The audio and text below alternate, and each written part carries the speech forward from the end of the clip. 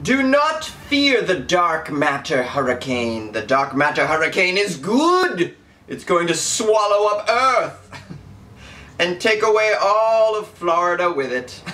Hey, just kidding. Love Florida, FYI. So, anyways, this is some weird news from space. All right. Apparently, the scientists, well, they think that there's, quote, a dark matter hurricane that's heading towards Earth. In fact, it might even be blowing through us already as we speak. What is dark matter, Jonesy? Dark matter is something that scientists have theorized exists, but you can't see it with the naked eye. They've done a lot of math, and they're like, how is this universe held together? And after doing all their equations, they said, well, there has to be something going on, something that has mass, a mass that we can't see that holds all this universe together. And they don't know what it is, what it looks like, where it's located, but so they call it dark matter. I don't know. That's just the cliff notes on dark matter. How do you know that, Jonesy? I'm a nerd sometimes. Don't worry though, this dark matter is not going to kill you. Mostly it's just a bunch of normal dark matter. I'm sorry, don't worry, this hurricane isn't going to kill you. It's mostly just normal dark matter with especially good branding, and it really is headed more or less this way.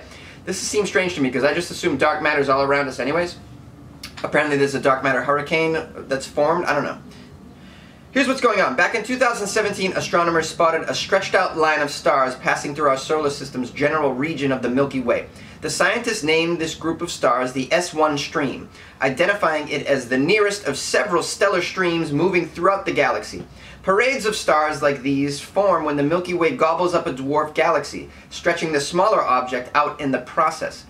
Well, in a new paper just published in the beginning of November in the Journal of Physical Review, researchers argued that S1 might be carrying with it a hefty load of dark matter from the original dwarf galaxy, and they gave that baggage the snazzy name, Dark Matter Hurricane. Coming to a theater near you. You think a regular hurricane in Florida is gonna get you? Wait till you experience the dark hurricane coming from the center of the Milky Way. Again, the hurricane is not going to kill you or blow the doors off your house, but it just may cause some local spikes in dark matter, which would help researchers that are hunting dark matter actually find the stuff. Because they haven't found it, really. That's what's so funny about dark matter. It just exists theoretically, but they've never been able to actually find it. I did watch a show on Netflix about a scientist who thought he could actually show dark matter, and he was trying to do that using lasers or something. I don't know. Okay, so that's because the dark matter, you won't see this stuff. Okay, because the article says all galaxies, especially dwarf galaxies, are held together by dark matter, physicists believe. So the galaxy that was torn to shreds likely dumped a bunch of dark matter into the stream's path. The problem is, no existing dark matter detection devices have actually worked, in part because they've all been designed based on educated guesses as to what dark matter really is. Scientists have a very good reason to believe dark matter exists, but are still guessing about its composition exactly. So the scientists behind the recent paper calculated how dense S1's dark matter would have to be to influence signals at several soon-to-be-built dark matter detectors. When those detectors come online, scientists will know a lot more about the hurricane and whether it's really blowing through our stellar neighborhood. Until then, it's fun to think about, isn't it? A dense cloud of matter from a dead galaxy blasting invisibly through all of us as it follows the remaining stars on its doomed parade.